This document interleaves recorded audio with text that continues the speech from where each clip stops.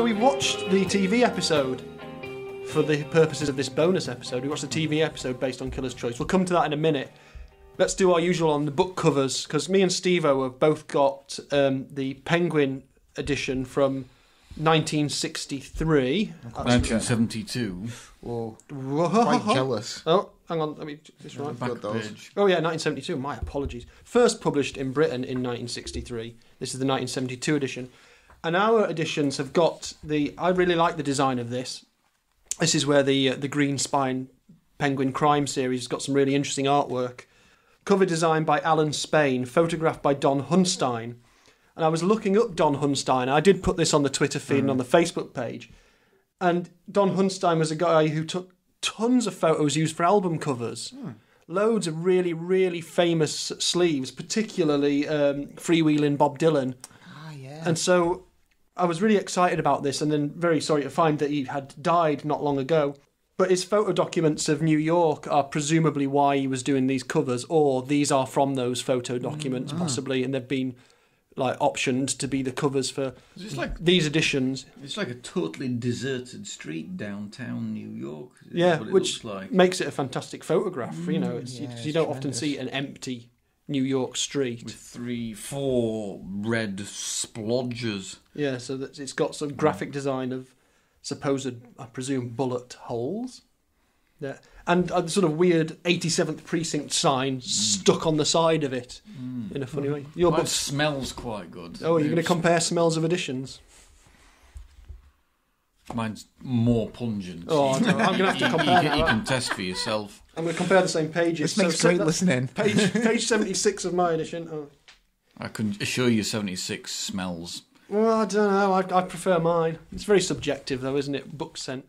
I started reading The Shape of Things to Come by H.G. Wells yesterday, and I've opened it up and took a good whiff. Oh, took me back to 1936. Are you at the London Conference or whatever? I got only about 12 pages in before I fell asleep. It's quite difficult to get going. That's one pretty crackers book, a pretend non-fiction of the future. Yeah, well, I'm looking forward to getting into it. I was a bit tired last night to start it, really. Yeah, it is good, yeah. Anyhow. Anyhow, that's beside the way. The real thing we're coming to is Morgan's edition of this book. Oh, it's so exciting. Oh, so jazzy. We've never seen one like this. No. Well, the 1999 Allison and Busby edition. Who and the what's? I have never seen that style in any shop ever, even that book or any other. Have you? You can see why it didn't last very long, because it looks terrible. If you didn't know that Ed McBain was amazing, you really wouldn't pick up this book based on this cover, because the font's awful. Lowercase letters for the title. There was about 4 fonts on that cover. Yeah, all of them really bad. And the picture, it's some broken glass. Well, broken glass does figure in the book, at least. Yeah. Or it looks like somebody who's just de-iced their car. Yeah. Strange, isn't it? Yeah. Very strange. But yeah, the 1999 Allison and Busby edition, purchased from a car boot sale in Cockermouth, Cumbria, with some weird little stamp. Intriguing stamp. An intriguing stamp on the we'll have to. first page. They look like...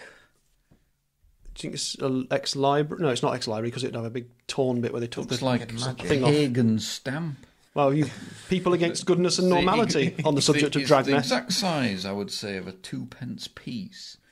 But, I don't know, something... That's some very, flowers. very peculiar. I wonder why, then, that this publisher had the rights to do... They had the right, from what I can gather, they had the rights to a number of them, but not the whole series. So I think they, judging from the adverts in the back, they reissued quite a few sort of late 50s, early 60s titles. But I think the same publisher actually did the edition, the more recent editions that I've got some of the other novels in, including the next one, Killer's Payoff. And they're quite popular, aren't they? They're common, the Killer's Payoff style. Mm-hmm. This version that you've got reeks to me of someone who's just got like a desktop publishing package and got like the choice of fonts. I don't even like the actual typeface it's set in. It's not great. Maybe that is what put me off slightly, and that's why I've got this negative impression, relatively negative, I should say, impression of the novel. Yeah, well, never judge a book by its cover, but when you pick that up, you did. I did. I actually. They've chosen a colour as well for the title of it, set against the background that you can barely see. Yeah, lime green and grey. What a colour scheme! That's amazing. Yeah, so we'll have to put a picture of that up because it has to be seen to be believed. If it's even photographicable, because it's it can be flanked by our old editions. Our not overall attractive. They look like proper books. Got some nice graphic design on it. Someone who's heard of 2 and design. 6. 2 and 6, yes, that's how much ours was. How much was yours retailing for? $5.99. $5.99 for that. $5.99 for that. Although I think I paid 20p from said car boots. Well, we were checking our prices. Mine cost £3. Mine cost £2.80. Oh, so I got the bargain. You got the difference. You got the difference between the two. Cheaper, but its naff cover has permanently tinted your bookshelves look worse of for the it. book. That's true. And yeah, I hadn't really looked at the spine either. Oh, that's not. Oh no. Anyway, let's move on from that. This is too distressing. Yeah, we watched the TV adaptation of this, which of course has the downside of not having the character of Cotton Hawes in it. They have to keep Roger Haviland alive because he's one of the main members of the cast. And they have to do it all in 50 minutes, an hour, or whatever it is. Oh, do you think Cotton Hawes is never introduced into that series? No, I don't think he's in it. I think the cast that we've seen in the episodes we've watched is it. Hi there, Groff Conklin here. You might be wondering why the ghost of a long-dead science fiction anthologies editor has popped up on this little podcast to talk to you. Well, I come from beyond the grave to fact check. That's right. I certainly wouldn't have created science fiction adventures in mutation if I was the kind of editor who let facts slip by the by. So, I'm going to tell you about some of the things the boys got wrong. First, this isn't the only episode based on this book. There's one much later in the series of the 87th Precinct called New Man at the Precinct. And that's all about Cotton Hawes. It's all about someone going through a glass window. By the way, when you're a ghost, you come from everywhere. Your accent does what it pleases. Okay? I'll be back later on, fill you in on some more facts. Well, they clearly softened Haviland's character down because he's the guy who's refusing to take the bribes for the... Yeah, that's very out of character for him, isn't it? And of course, in the book, that scene is basically one of the other cops unearths saying, one of Haviland's... it's Haviland's... Yeah, he's already payoff. on the take for it, yeah. Just to remind the reader that you shouldn't feel too sorry for poor old Rog. So, yeah, it was interesting. Our favourite sequence, I think, was the phone call to the hotel manager, which basically had the guy just going, yes. Oh, yes. Oh, very attractive red dress. Oh, yes. That was... 1 a.m. It was just a strange... It's very difficult to do, a phone call sequence in films anyway, because it does involve either lots of cutaways or some person just on one end of a phone listening to either that cartoon noise or nothing at all, just going, I see, yes, okay. That was quite good.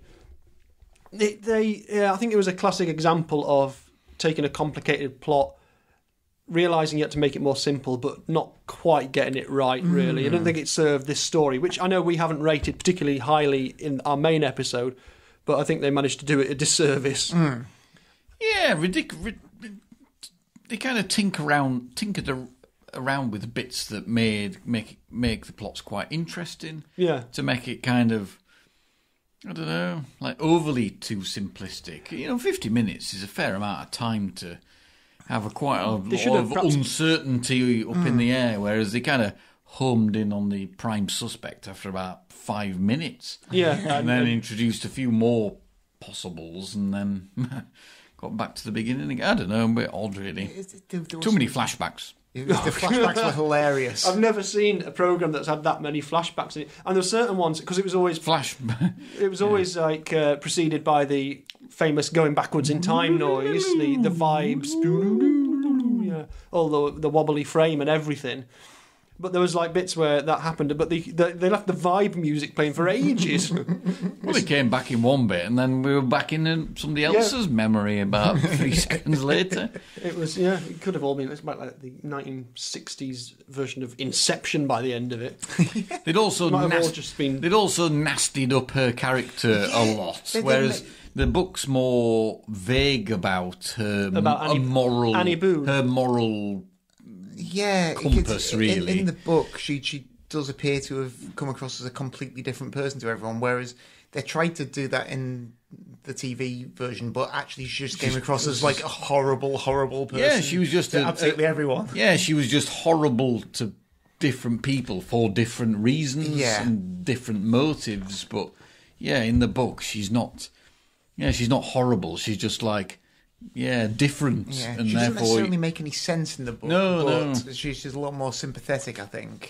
Definitely. It's a bit of an odd one. And why do they change the name? I mean, it's not like there's another character in that TV series called Annie that you're going to get her confused with. So why change her name to Amy? You just wonder whether it's the particular time they were doing it. There was somebody in the news or somebody in the public consciousness with possibly. that Christian name. There must be some reason. Yeah. And that's the only reason I can think of. Because if you had to... But then, if you really had to change it, well, you just change it totally, wouldn't you? Not to something that just looks like some... Well, that's the only thing. It looks like if someone's written the word Annie, really bad handwriting, just written it down, then someone might read it and go, Amy? Well, you don't really have to... Yeah. But say you were dramatising something now with the first Christian name, Teresa or something, you'd be like, oh... Yeah, you wouldn't want that in it necessarily. Well, Tracy, it'd be as simple as that because it requires minimal thought to change somebody's name from, with same letter and same Christian name. But it must be that. It must be. Yeah, I suppose so. I also didn't really understand why they changed the victim's mother's character. Yeah, because in the book that sort of acts to muddy the plot and but still throw suspicion on someone, make it more of a challenge for the police. Yeah, yeah. Whereas in this, it is a bit more black and white of her basically saying that guy will be the killer. Yeah, because in the book, the fact that because they're the first port of call, and the fact that the mother and the ex-husband are saying totally different things makes it just weird from the outset. Whereas in this. Yeah, you just didn't get that at all. It's not a sophisticated adaptation, I wouldn't say. That's certainly true. They've taken a lot of the basic elements and kept it basic. Yeah. But, still quite nice performances throughout. I mean, you can't fault Robert Lansing. He's a mesmerising screen presence, I would say. Yeah. Although the others don't really get that much to do in this one. No. Maya's just trotted out to be a little bit barbed now and again. I think the star support goes to the pool guy. I thought he was particularly good. I think they've renamed him from the book. Yeah, they did. Because in the book he doesn't run the bar either. He's just someone who's involved in a craps game. Yeah, and a pool hustler, isn't he? Oh, yeah. Whereas in this they made him into the manager of the pool hall for some. I don't know why that helped the plot at all. I don't know. Yeah. But yeah, in the book, he's not particularly a suspect in the book. He's just another way of getting another layer to another contrasting sort of take on a character. Yeah. But yeah, in the TV episode where he gets 2 flashbacks within just seconds of each other, it's like, why have we come back from this? Just stay in the past. Well, you can't live in the past forever. Sometimes you need to go into the present or even the mysterious future.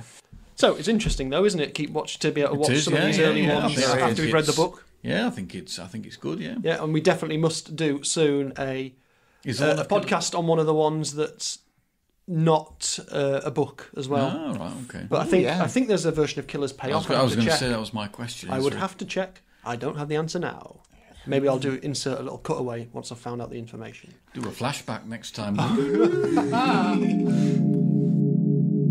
Groff Conklin back again for you with a fact. And that fact is, Killer's Payoff was an episode of the 87th Precinct.